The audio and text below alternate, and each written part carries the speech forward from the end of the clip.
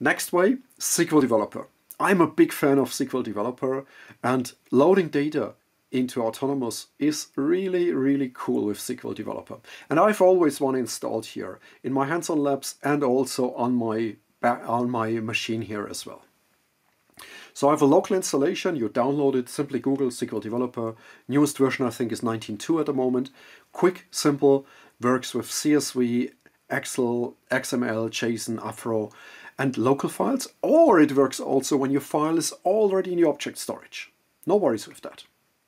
So let me show you how we load the data now with SQL Developer. So in this case here, I need my wallet file. The wallet I downloaded before, wallet metal.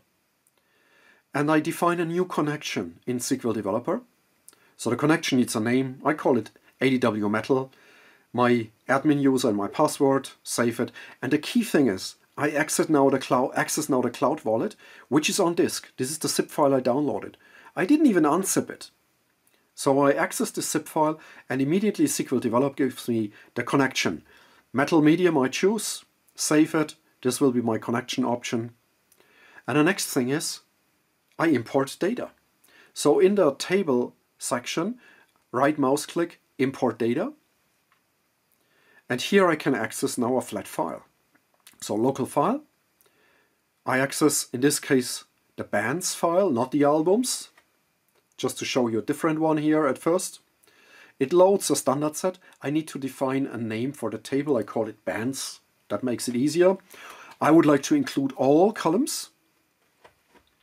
And now I do a little bit massaging to the columns because some of them may be set too short and it doesn't harm here in my case to make them a bit longer. So I change and adjust the column lengths a little bit. And once I'm done with that, I kick it off, let it run, next, and finish means load the data. So you see the data now flowing into the ADW instance, into the bands table. So 37,000 bands here in this data set. That was the first part. I don't want to bore you by loading the albums here. I just do the albums as next step. And then we really fast forward. So table name is albums, a little bit of massaging, and then we kick this data into the cloud as well, even faster than before. And the last one, and I show you all the three options because in the last one for the reviews, there's something special I would like to point out here, which is maybe not expected, but very helpful.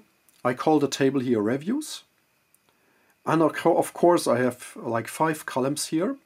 I fast forward a little bit again for the first columns. But the one I would like to really point your attention to is the content. Because in the content, the SQL Developer already shows me an anomaly more than 4,000 bytes in a varchar 2. And it gives me the maximum, almost 16,000. And max string size extended is enabled by default in Autonomous. So I can load up to 32K long varchars just without doing anything extra. So this data is here as well. Data is uploaded. That wasn't so complicated. I really like that approach with the SQL Developer. Really smooth and easy.